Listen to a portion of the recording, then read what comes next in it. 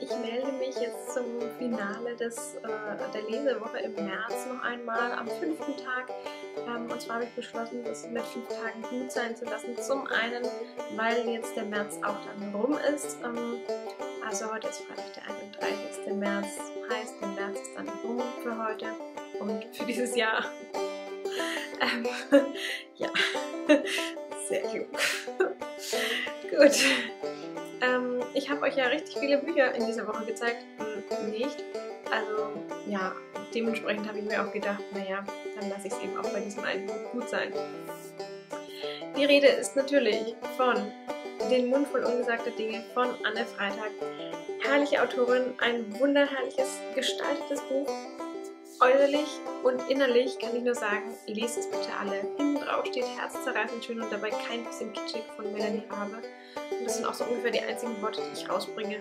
Herzzerreißend schön ist wirklich eine so treffende Beschreibung, wenn man es so beschreiben möchte. Und ja, ich möchte es ein bisschen beschreiben, damit ihr alle dazu greift. Und nein, mir fehlen aber eigentlich trotzdem noch die Worte, denn ich habe es zu Ende gelesen und das ist jetzt, lasst mich kurz überlegen, über 6 Stunden her. Ja, und ich bin immer noch völlig geflasht davon. Mir fehlen die Worte dafür. Ich habe auch den Mund voll ungesagter Worte und bringe sie nicht raus und weiß gar nicht, was ich sagen soll. Ja, also auf jeden Fall das Leben von Sophie oder ein Teil davon, den wir hier drin begleiten.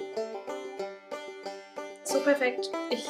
Ja, wie gesagt, mir fehlen die Worte. Ich freue mich jetzt schon auf das neue Buch, auf das nächste, das irgendwann erscheint. Ich befürchte, wir müssen alle viel zu lange darauf warten, aber bis dahin tröste ich mich mit den Büchern, die ich noch nicht von ihr gelesen habe und mit Adriana Popescos Büchern, die ich unbedingt auch noch alle lesen muss. Ja, ich bin einfach nur geflasht. Mehr kann ich nicht dazu sagen. Ich behaupte jetzt schon, das ist eins, wenn nicht sogar das Jahreshighlight 2017 und wir haben gerade mal das erste Quartal beendet. Deswegen vielen, vielen Dank, liebe Anne Freitag. Schreibt bitte noch mehr solche Bücher, ganz, ganz viele, um genau zu sein.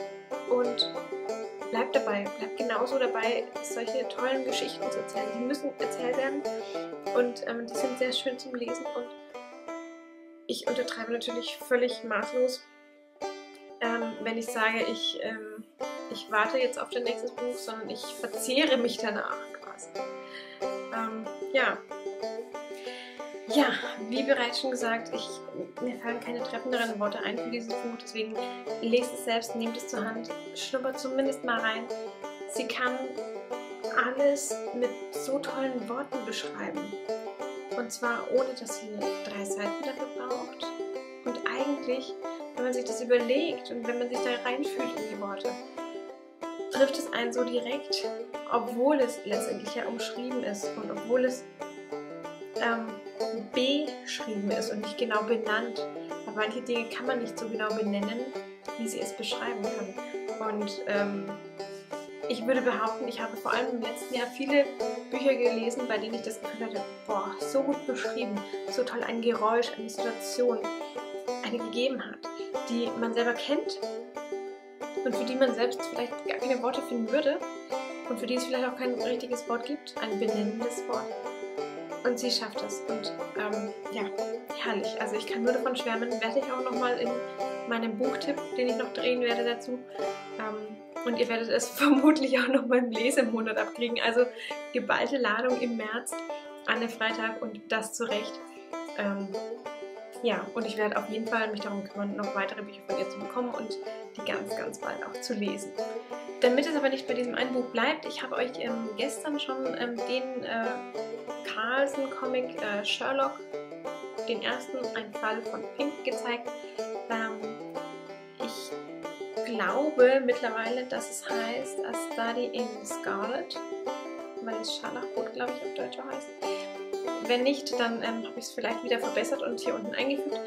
Wenn das auch nicht, dann wisst ihr bestimmt selber, was ich meine. Auf jeden Fall der erste oder der bekannteste, finde ich jedenfalls, Fall von Sherlock Holmes. Bei dem sich auch Sherlock und Watson kennenlernen vorher oder währenddessen zu Beginn und den dann gemeinsam lösen. So, ich möchte euch noch ein bisschen was daraus zeigen und zwar die ersten Seiten sind auch illustriert illustriert, koloriert meine ich natürlich, was ich sehr schön finde. Ja. Hier auch nochmal die beiden. Sherlock und Watson.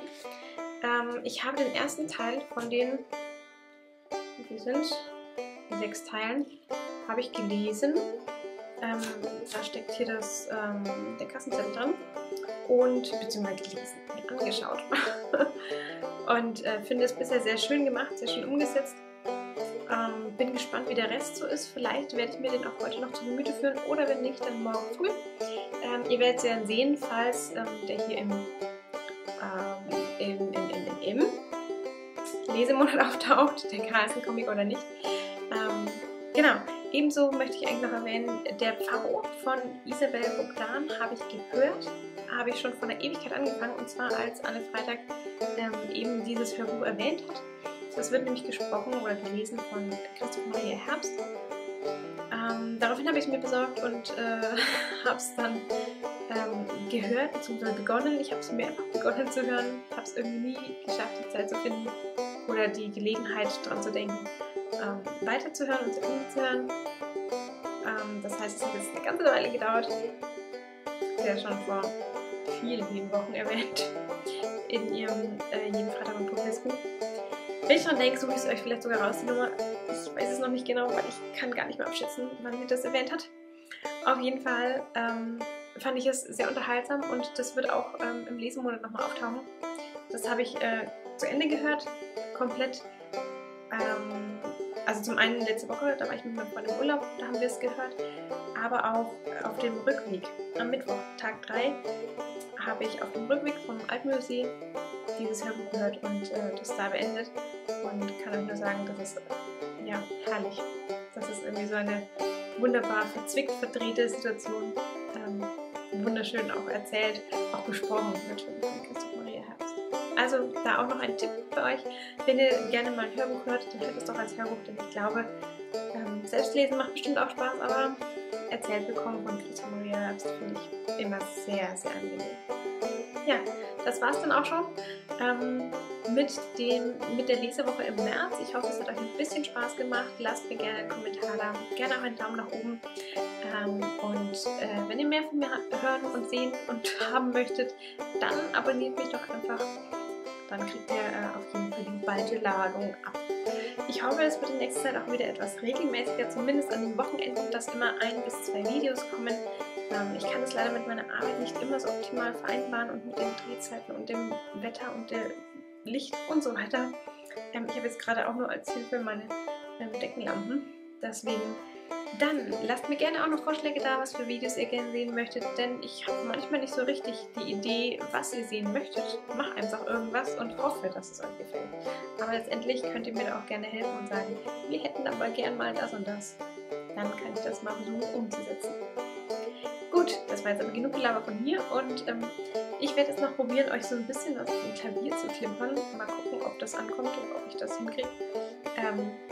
Ja. Wenn, dann kommt hier jetzt noch kurz ein bisschen Klaviergeklimper von mir.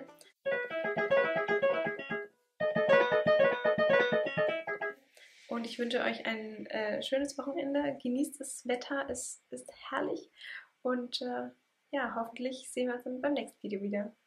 Tschüss!